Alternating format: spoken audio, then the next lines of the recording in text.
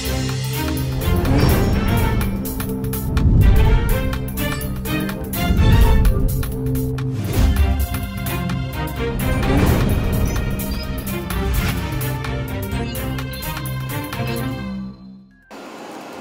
news. Taiwan's Year of Mountain Tourism hit the high. Employment gold card for foreign professional recruitment released 500 wons in nearly 3 years. A Ukraine-born Taiwanese entertainer, Larissa Bakurova, being a first-time voter, promotes the new residents voting in a successful video. New bilingual counseling training program for migrant workers. 2020 Taiwan New Resident Lantern Competition is on right now. Welcome to NIA News, good to be with you. 2020 Taiwan Lantern Festival is going to host in Taichung. The main exhibition area in Holy Forest Park will be the exhibition for the new resident cross-culture marriage team.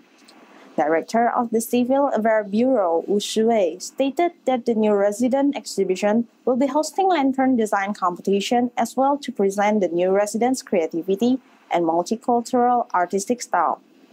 And also, the creative new resident lantern design competition is open to every individual, family, and institution.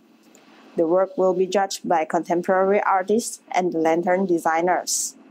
The winner will be awarded prize and certificate and will be presented at the Lantern Festival in the new resident exhibition area. Bilingual counseling training program was started by the Hsinchu City Department of Labor and Service the People Association to help the migrant worker who suffer from physical and mental illness. The program helps the translator with the ability to help the counselor and the migrant worker in the second language.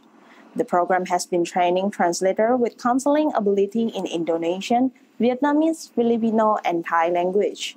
Since September 2019, until now, there are 46 trainees in total who has graduated from the training since the program started. In the future, Department of Labor will provide the list for those trainee translators in the police station and the Domestic Violence and Sexual Assault Prevent Center in order to help more people. And that's NIA News for this week. Thanks for watching.